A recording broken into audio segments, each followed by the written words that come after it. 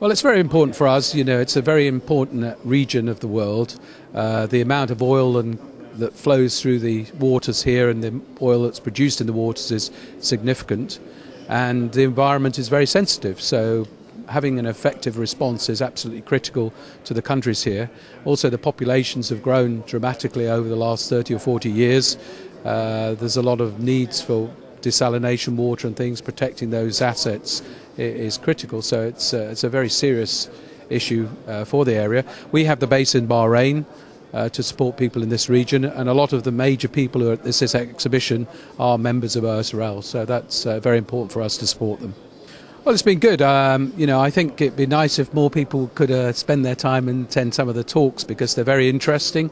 There's lots of information to learn on that, and I think you know, if we could encourage more people to attend, it would be good.